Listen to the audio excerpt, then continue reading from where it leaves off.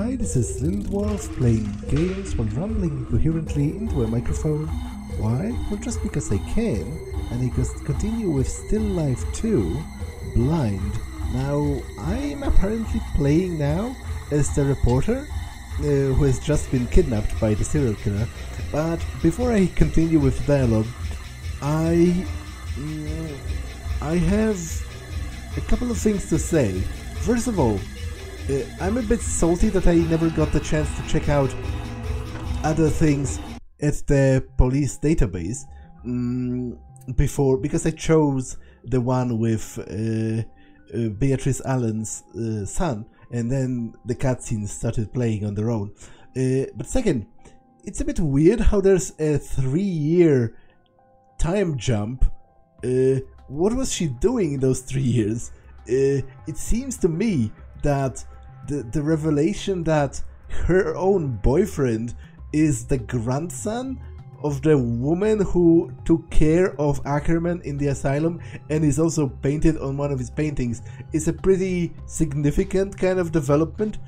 So I'm not sure why the game skipped over that 3 years into the future. And finally, it's a bit weird to me how Victoria is working for the FBI again, because that makes her quitting kind of pointless and stupid. And also, wouldn't it be pretty hard to get rehired once you quit and throw your badge in your boss's face? Like, that doesn't strike me as something that would endear the people in the command structure to you when you came back 3 years later and asked to be rehired. So yeah, that's kind of weird. Let's continue with the game.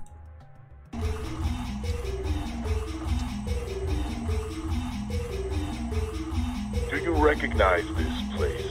This is where the actresses immortalized in my videos made their debuts and bid their adieus. I love this room. It holds so many delicious memories. Well, for me at least. Listen, I don't know what you intend to do. Maybe we can make a deal? I doubt that. I want to do away with those who are tracking me. Their interference doesn't amuse me anymore. You are one of those people, Hernandez. You're the one who dubbed me the East Coast Killer. It's time you understand what really lies behind those meaningless words. I know who your informant is. The former FBI agent, James Hawker. He's going to die, just like you. Of course, I'll be much quicker with him. He doesn't have your charm. Please, I'm begging you. Let me go. I won't tell anyone what's happened. You're right about that hot stuff. I went to a lot of trouble to get you here, and now you'd like me to give up all my lovely plans? You know me well enough to know that I take everything to its proper finish, and sometimes even a little beyond that. I have to leave you for the moment. I have a few things to arrange to take care of your friend Hawker. See you very soon, gorgeous.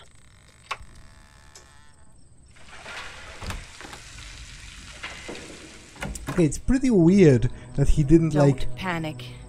I have to get out of here or find a way to call for help.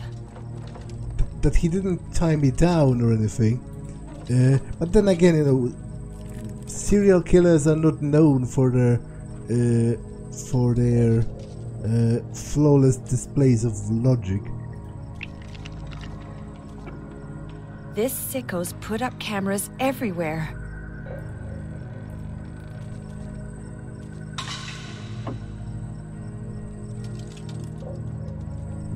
Okay, nail file. Can I let go of things? Not easily. Because I seem to have limited inventory on a grid. So what if I want to pick up something that's bigger than what I have left? Like, how can I throw out things. Combine, separate. The collar is locked around my neck. It's impossible to remove it.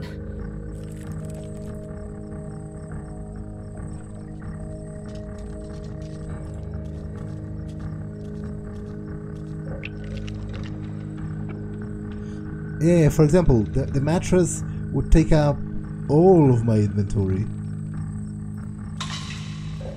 It's not turning on. Looks like there's no power.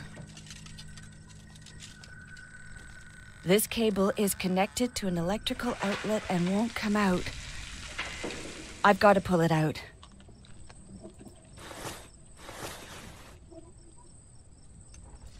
I'm not touching this.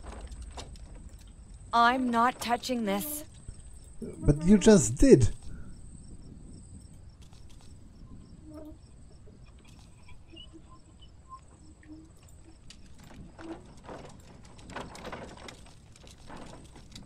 This entryway's not just here for decoration.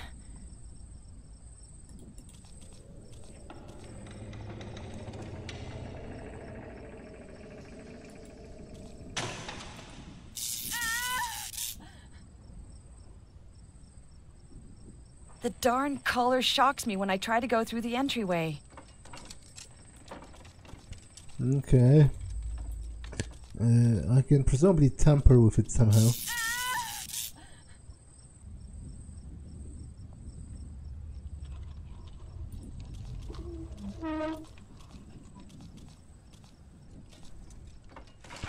Ah, okay. I can store things in here. I guess, right? Yeah, okay.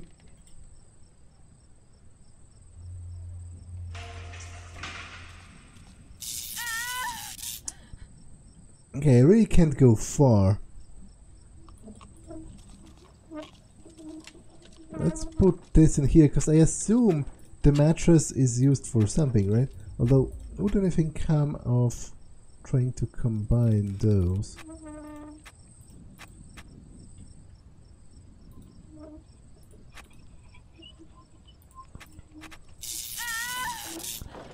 What? I didn't even move in this direction.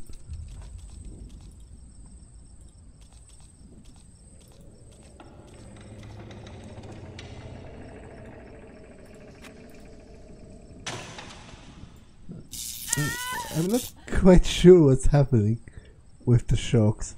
I was nowhere near the boundary for that.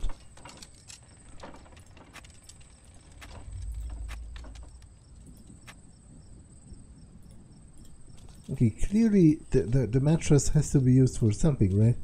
Otherwise, maybe there's something underneath it?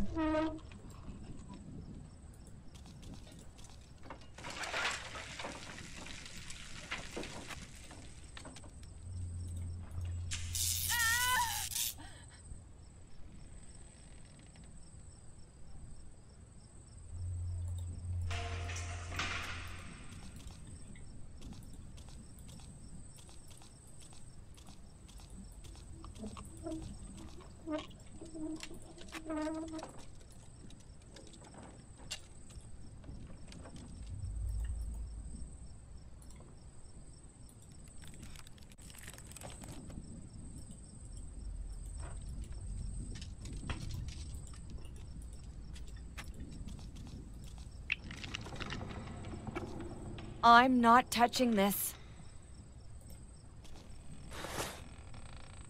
There's a plate screwed onto the entryway. It's screwed shut. Okay, maybe I can use the nail file to unscrew it.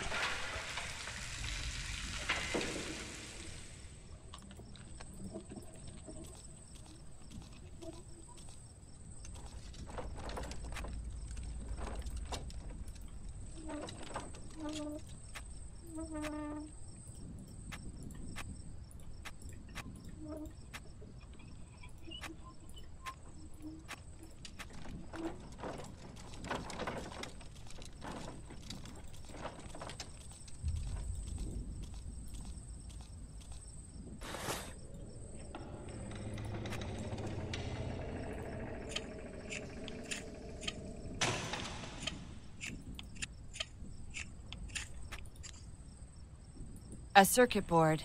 Seems to be working. For now. A circuit board. Seems to be working. For now.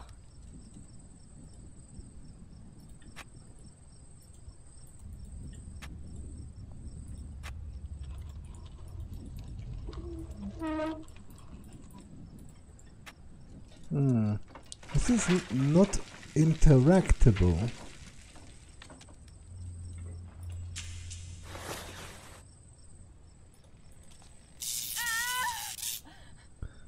Okay, this is the detection of where even I am, you know, spatially wise, is not particularly great. Can I take a look at the stove at least without closing in?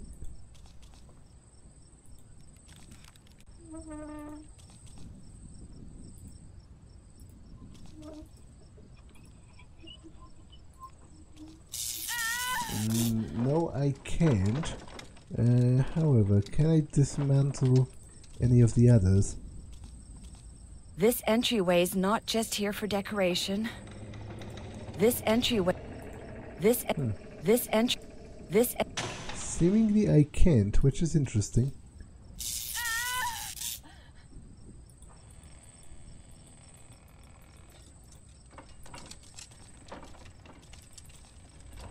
Oh, come on! Okay, this is starting to be a little bit annoying.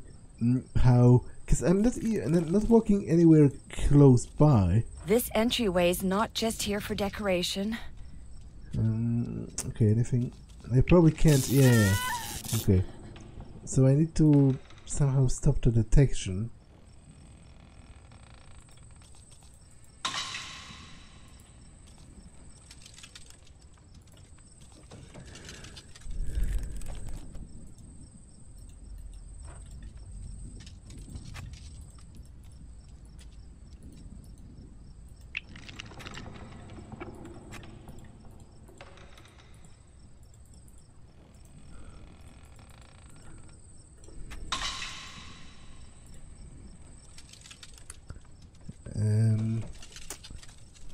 Can I block the camera with the mattress?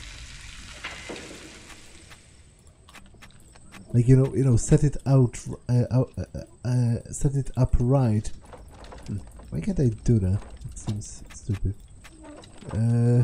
Set it upright right in front of it or something.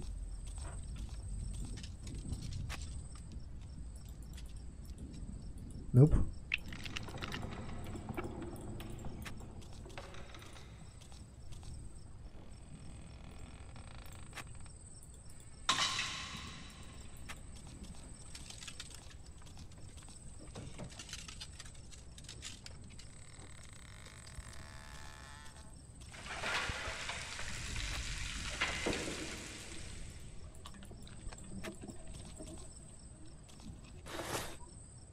A circuit board. Seems to be working. For now. A circuit board. Seems to be working. For now.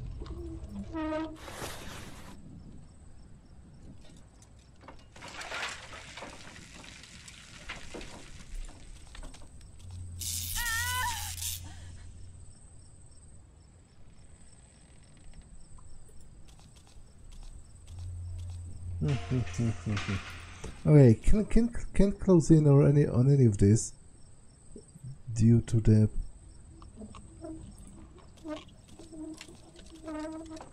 This entryway's not just here for decoration. Yeah, and seemingly I cannot tamper with this, despite the fact that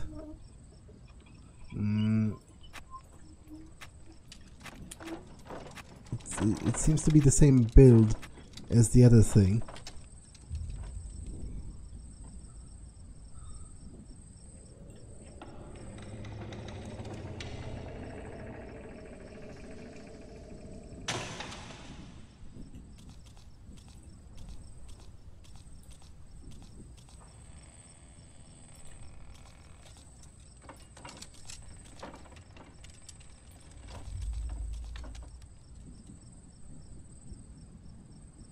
Oh, but there's an outlet. The light switch. Okay, maybe I can use this to sort of reach past, you know, basically use it as an extension of my hand to manipulate things that are outside of my effective range.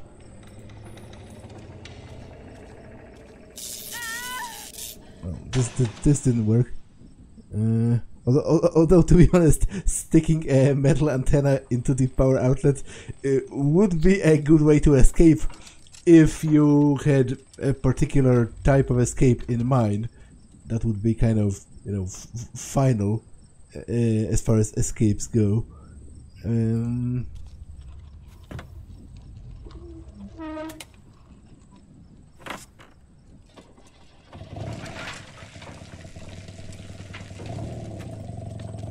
Okay, what did I enable outside of a lamp?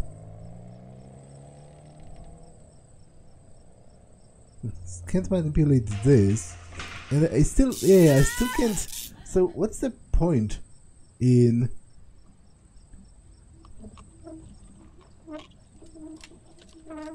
what's the point?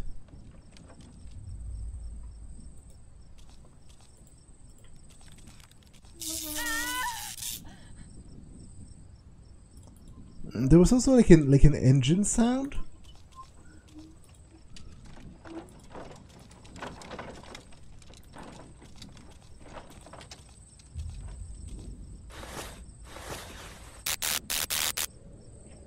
Wait, what? But how is that? How is that directly linked? Why does it? What does it change if I turned on the lights beforehand? If connecting this, you know, unprotected cable to this was enough to sort of short-circuit it, what difference does it make if the light was on? Like, that's kind of weird. This looks really solid, and I can't pry these boards off barehanded. It looks like an old wedding dress. I'd rather not know what it's doing here. There's something in the stove. A half-burnt flyer. It's an ad for a Holton hardware store. Can't I take it? A half-burnt... Okay, apparently I can't, but I can take a poker.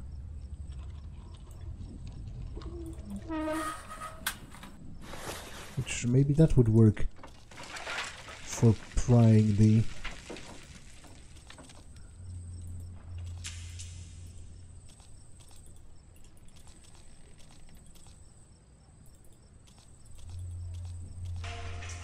An electrical outlet? It seems to be working. There's a lock.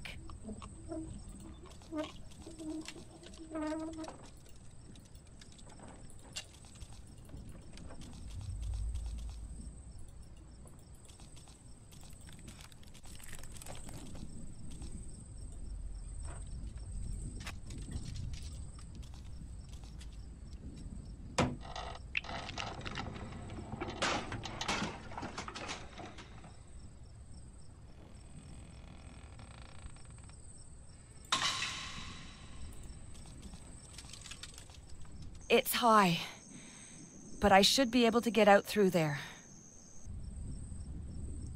Okay.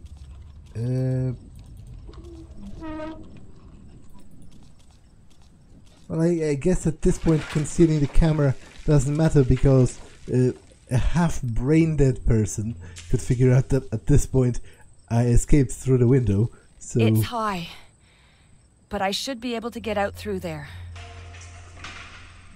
So what's exactly stopping you? Ah, maybe now I can use the mattress, like throw it out the window first, so that my fall is cushioned.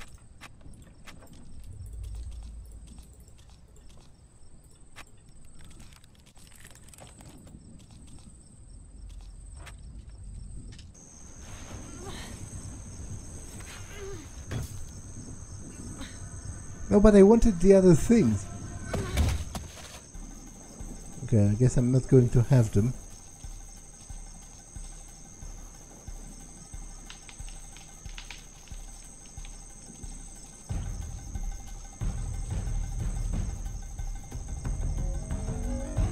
I just escaped from here, so walking in through the front door again doesn't strike me as the wisest decision, but I am going to try anyway because this is a game and I want to explore. Locked.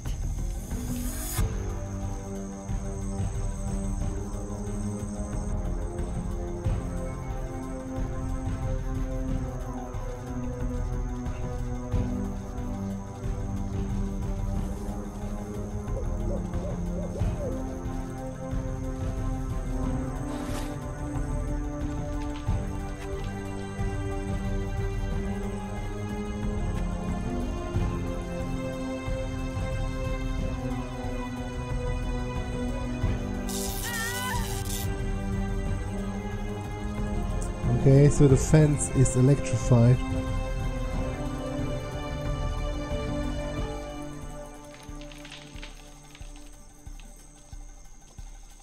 Probably this as well. That's my phone on the front seat. I have to get it.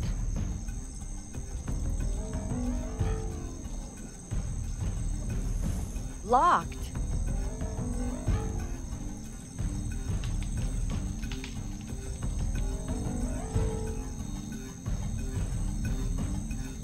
Okay, let's store the ladder in here for now, and maybe I can use the wooden beam to like to break the window in the car and get my phone.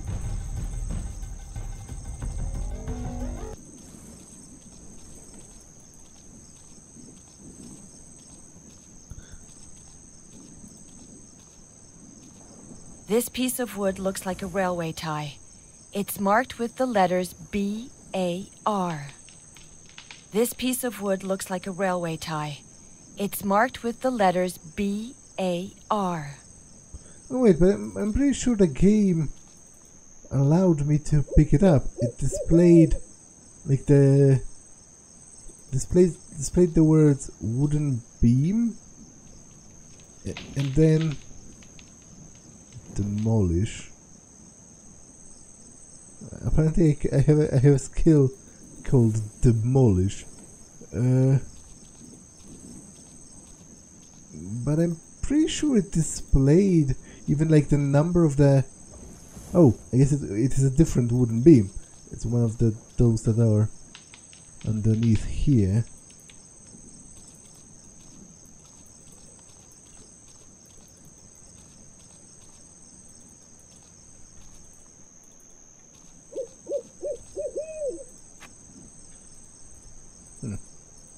Okay, can't use it to break the window, which is weird to me. There's a lock.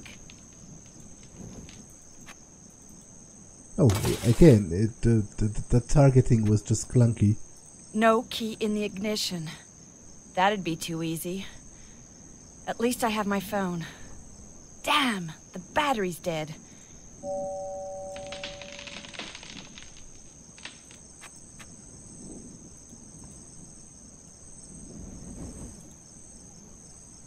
But there's a key for something else, which might be a key for the locker in the back.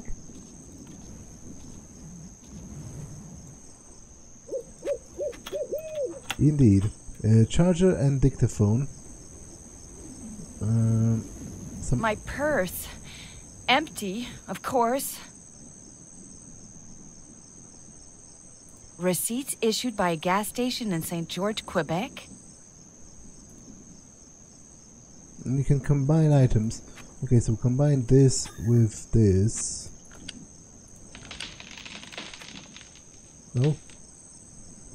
Well, I guess I don't have a power. My purse.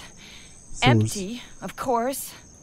Like I would need an actual power outlet or something to connect it so that I could charge the things.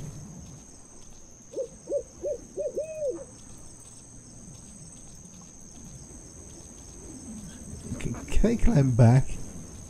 Like, to use the outlet? That's a bit stupid, but still, let's try it.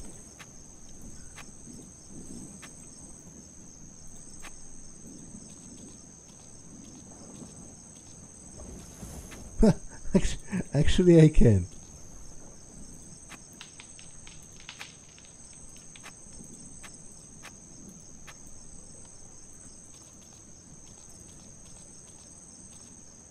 That's hilarious to me, especially because this part is on camera, so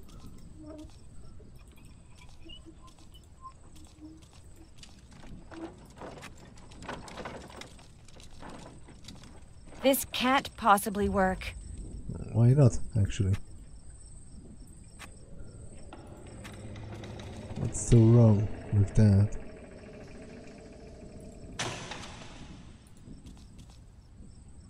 Bad idea. Actually, that strikes me as a supreme idea.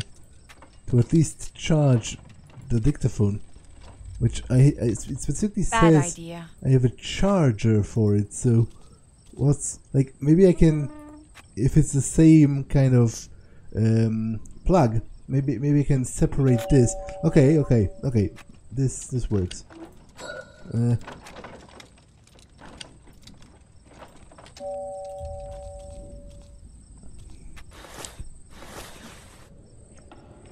Although it seems pretty unrealistic it would charge fast enough. McPherson. Good God, answer!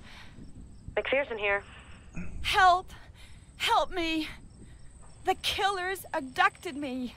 Is that you, Hernandez? Calm down. Take a deep breath. Where are you? I've no idea. He's locked me up in an old house somewhere deep in the woods. He's going to kill me. He said he was after you too, McPherson. And Hawker. But what about you? Are you okay? Are you hurt? Oh my God. I can hear him. He's coming back. What do I do? Hernandez, give me some clues about the place you're being held. A flyer? I found an old burnt flyer for a store in Holton. Holton. That's the Arista County capital. Anything else? I saw some letters on a railway tie, the initials B.A.R. Those initials must refer to a railroad company. That's an excellent clue. I found a receipt. It's from a gas station in St. George. St. George? Isn't that in Quebec? Okay, Hernandez, that could help us. What else? Try to give me some clues. The more precise you are, the quicker we'll be able to find you. Let me think. There's a car outside? Hello? What's going on? Hello? Hernandez?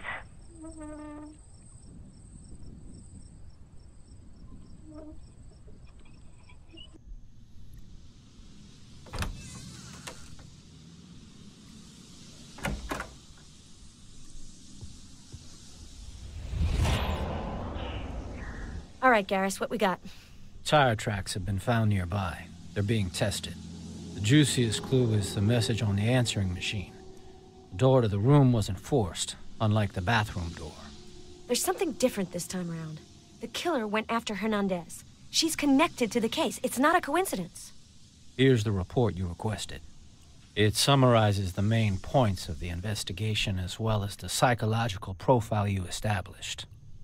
Thanks, Garrus. All right, let's get to work. We have to gather as many clues as possible. Okay, let's read that report.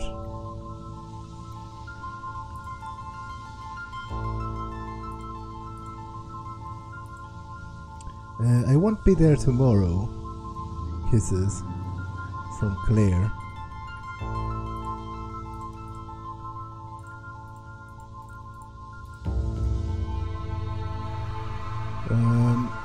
Okay, I read all of those in the previous episode. The killer's case file. Confidential. Assigned agents: McPherson, lead agent. Forrest Garris, assistant agent. James Hawker, end of assignment, July 18th, 2006. Opening and closure of the file. Opened on July 13th, 2006. Suspended on December 28th, 2006, reopened on February, file in progress. Type of crime, serial murders. 2 series of murders committed on American territory, 5 murders in 2006 over a 6-month period, 4 murders in 2008 over a 9-month period. It was established that the presumed suspect was the same in the 2 series of murders, causing the file to be reopened. The victims' bodies were found over a large geographic area, covering much of New England. All of the victims were young women between 19 and 27.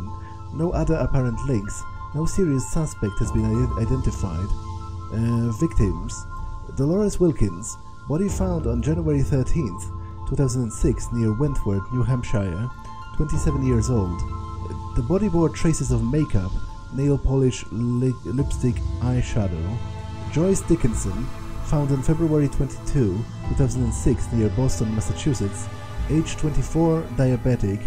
Janet Connelly, body found on March 2nd, 2006 near New Haven, Connecticut, 20 years old, gifted student, law degree. Dora Simon, body found on April 28, 2006 near Bangor, Maine, 22 years old, wears corrective lenses, not found on the body.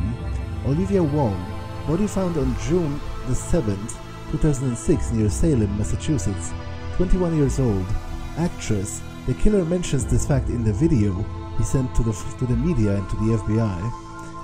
2008 victims: Sally Duke, body found on February 29, 2008 near Providence, Rhode Island, 19 years old, wears a black wig, not found on the body. Susan Chiarelli, found on April 15, 2008 near Middlebury, Vermont, 26 years old, red hair.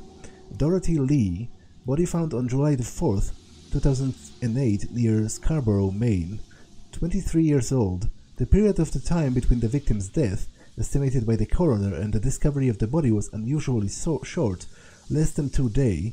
The delay noted for all the other victims was at least 1 week. Ellen Dunnigan, body found on October 22, 2008 near Jackman, Maine, 20 years old, in-depth legal expertise ongoing. Okay, and those are all the bodies probably. Autopsy reports. Okay, actually I have to pause for a second, so I'll be right back. Okay, I'm back. So, autopsy reports. Summary of the various autopsy reports conducted in the course of the 2006 and 2008 cases. Referring coroner, Dr. Claire Ashby. The cause of death is identical for all of the victims, a gunshot at close range to the forehead. The measurements of the wound indicated that the bullets were 9mm. There are similar marks on the bodies, marks left around the neck by a metal object, rope burn or restraining injuries at the wrists and ankles, minor non-lethal wounds caused by a variety of instruments distributed over the entire body. Wounds were inflicted where the victims were still alive. A number of wounds led to significant, yet never lethal blood loss. Burns were noted on the bodies, and analysis of those burns show that they were caused by repeated electrical shocks. The toxicological exams have revealed traces of toxins in the blood, substances that impair sensory and motor functions, which could cause paralysis of the limbs. The victims were not killed in the same places where their bodies were discovered, which in part explains the total absence of clues at the sites. The bodies were cleaned with water and chemical agents, clearly intended to confound evidence gathering. Killer's profile established by Special Agent Victoria McPherson. Who is he? An adult male between 30 and 40. He is relatively tall with an average build. He moves and expresses himself calmly and with ease. Clothes. Since the killer records himself at work and sends the video to the media and the police, he has adopted an outfit that hides his face and changes the sound of his voice. Wearing the outfit also allows him to impress his victims, a mask, shiny black material, while maintaining a distance and power over them. The killer's nickname. The killer never identified himself. He has been dubbed the East Coast Killer by the media. This theatrical name was inspired by the movies sent by the killer and by his modus operandi. All his victims were discovered in New England, on the east coast of the United States. The killer seemed amused by this nickname. He has adopted it and mentioned it in some of his messages. Personality traits: methodical, manipulative, fetishistic, solitary. Motivation: the killer tries to satisfy a desire for omnipotence, for absolute control. His actions are designed to accomplish this. Satisfying this fantasy of domination allows him to forget that he is incapable of having close relationships. Lacking empathy, he takes revenge on his victims, young women who are in his mind temptresses. The killer spent his childhood in a rural environment around a dysfunctional family. The father was absent, physically or psychologically. As a lonely child in constant conflict with his mother, he grew up in an isolated environment, watching a lot of TV. Left on his own, he took refuge in morbid and perverted imaginary world in which he remained a prisoner. He took pleasure in trapping and torturing wild animals, then domestic ones, and eventually leading him to envision new prey. Now, how could you know that? Like, this is... if you don't know who he is, a lot of this is conjecture to the point where it seems worthless to me. Because, you know, you could make educated guesses about his personality based on the videos, but how can you, like, how do you know he watched a lot of TV? Maybe he played a lot of games, or maybe he played none of them, and his violent tendencies are because, I don't know, his father beat him. But maybe it wasn't even his father, maybe it was his mother. Like, where do they get all of those information if they don't know who he is? That's kind of dumb to me.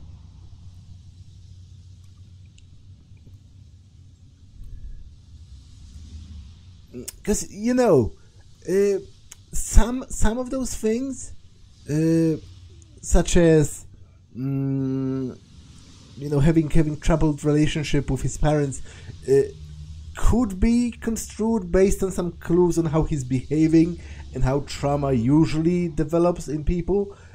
But how can they know that he's started by torturing wild animals unless he, like, I don't know, showed them that?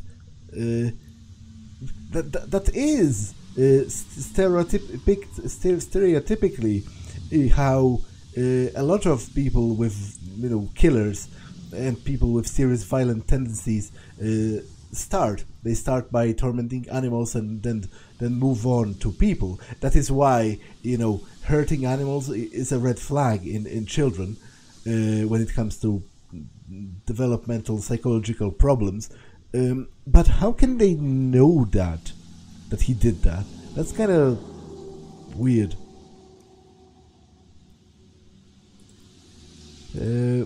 Modus operandi. He chooses his victim when his urges become too powerful. If he acts according to precise criteria, these have not been clearly identified.